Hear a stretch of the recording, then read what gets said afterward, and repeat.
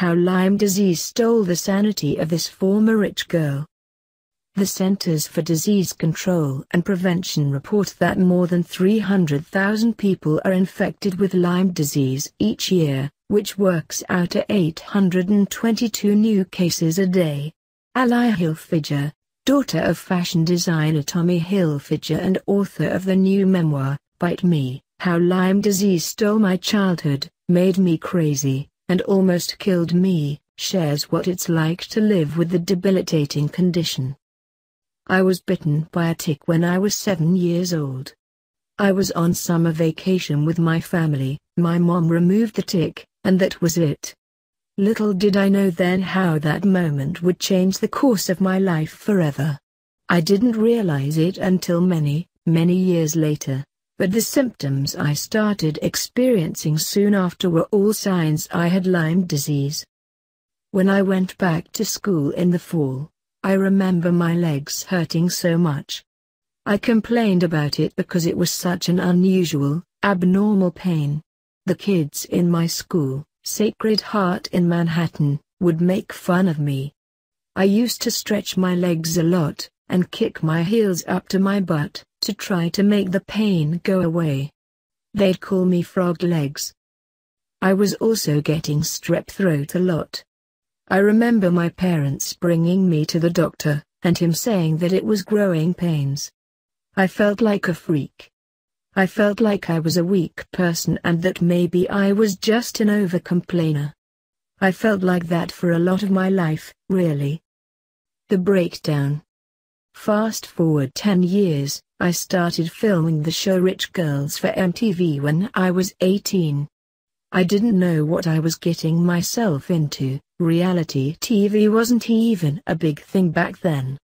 I was still dealing with all of these physical symptoms, and I know now that the Lyme disease was going into my brain. Yep, it can cause neurological issues. I was just moving through the motions. After filming stopped, everything started crumbling down. I think the stress from filming and producing the show, we taped upwards of 10 hours a day, 6 days a week, for 5 months, hurt me. I finished filming the show in early September 2003, and I had a breakdown around the holidays. It was really scary for both me and my parents. I remember one day crying on the floor of my dad's bathroom, begging him for weed, which was the only thing that was helping with my physical pain at the time. I then ran over to my mom's house, which was across the street. I was paranoid that fans of the show were trying to get into the house. On Christmas Day, I made my friends stay overnight with me because I felt like I had bugs in my body. The next day, my dad told me he thought I needed to be hospitalized. I smashed a mirror and threw whatever I could at him. I got drunk that night, and when I woke up the following day at my mom's house, my dad was waiting for me. I was angry. I kept saying I was sick and that I had bugs inside of me, but no one understood. I actually took a silver tray off the kitchen table, pooped on it, and handed it to him because I wanted it to be tested for parasites. I also smashed a ton of plates in the kitchen. I was going through a Bob Marley obsession at the time, and I really wanted to go to Jamaica. My dad said he'd take me to the airport, so I packed. But he ended up bringing me to the hospital. I was mad at him for the first 2 weeks when I didn't know where I was, or why I was there. But I totally understand why he did what he did.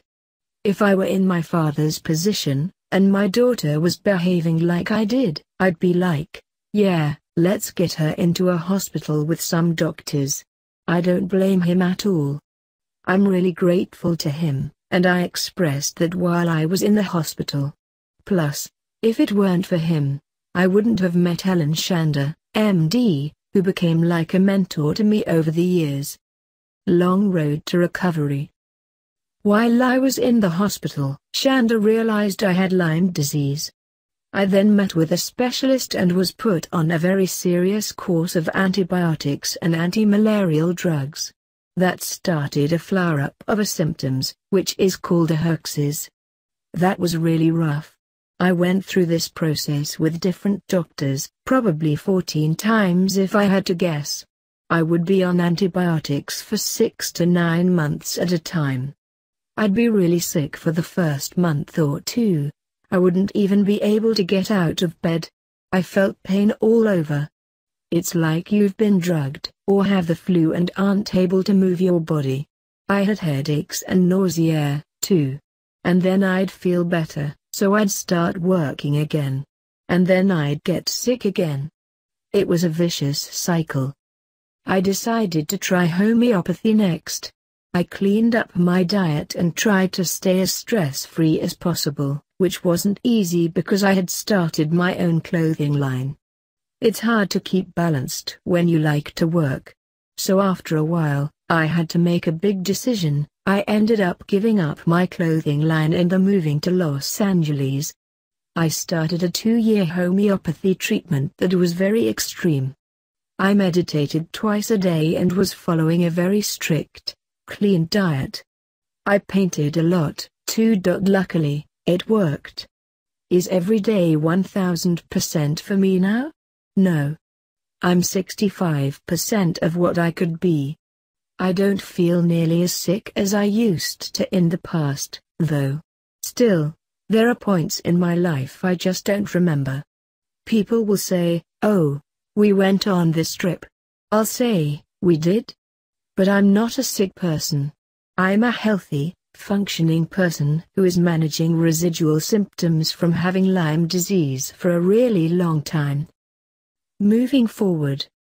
I had a baby girl, Harley, a year ago, and it was a healthy pregnancy. My body was clear from Lyme, as far as doctors could tell, meaning that it wouldn't be passed down to the child. Steve, my boyfriend and Harley's father, is unbelievable in every single way. My Lyme disease actually brought us closer. He was by my side every day. He was, and still is, my cheerleader. He's always encouraging me. We're both very communicative, and we have a lot of love for each other. Despite that, I know it's frustrating for the family members, the spouses, to see a partner be so ill. It's like, wait, why aren't you getting better?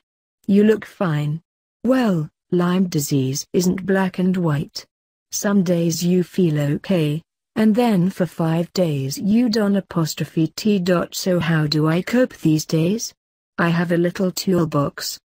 It has friends' phone numbers, doctors' phone numbers, different meditations, different oils, different bath remedies, different scrubs, different shakes, different juices. You name it, the toolbox has it, and my goodness does it work when I remember to use it. Getting the word out. I know that I'm really fortunate. I fall into the stereotype of those privileged white people who get infected on the East Coast. The people who are more likely to be infected with Lyme disease are the migrant workers who spend most of their time outdoors. That being said, Lyme disease is in 50 states and 80 countries. It doesn't care what kind of shoes you wear.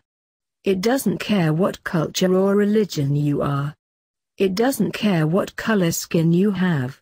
That's why I'm telling my story. I'm able to get out there and speak and fight for people who can't afford treatment, who don't have the right testing, who don't have the right doctors.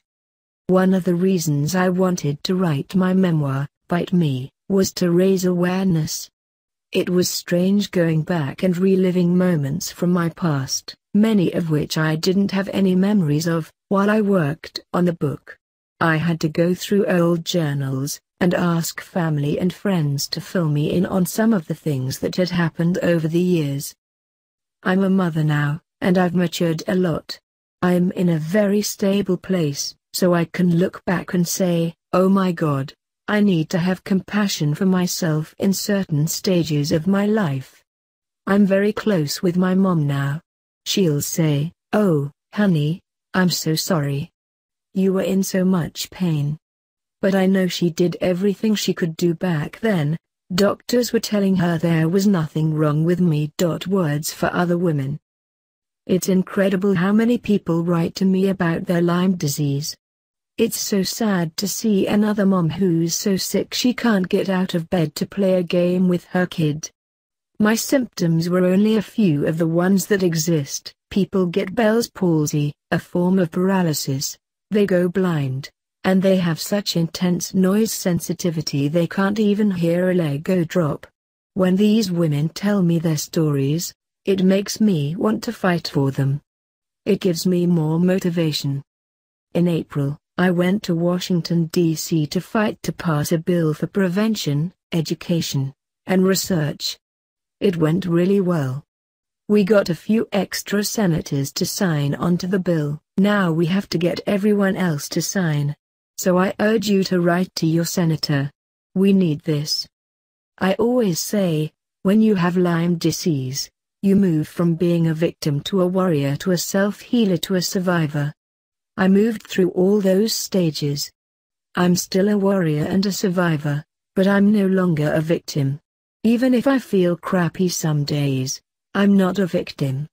I'm still going to fight, and sometimes fighting means taking a nap. I'm really, really hopeful about the future. I think there's a lot of great research going on right now. So I'd like to tell other women with Lyme disease, positive thinking is huge. I stopped calling it my Lyme disease and started saying the Lyme disease I'm battling. Language is so important, I can't stress that enough. And don't give up on yourself, you have something really great to offer. A study in the Journal of Psychiatry found that 1/3 of psychiatric patients showed signs of a Lyme infection. And according to the International Lyme and Associated Diseases Society, it's often a mental health professional who is the first one to detect Lyme disease. Yet many women are afraid to speak up due to the taboo surrounding mental illness. That's why we've launched our very own anti-stigma campaign with the National Alliance on Mental Illness, NIMI. Join our #WhoNotWhat social media initiative and change your Facebook or Twitter profile pic to get on board.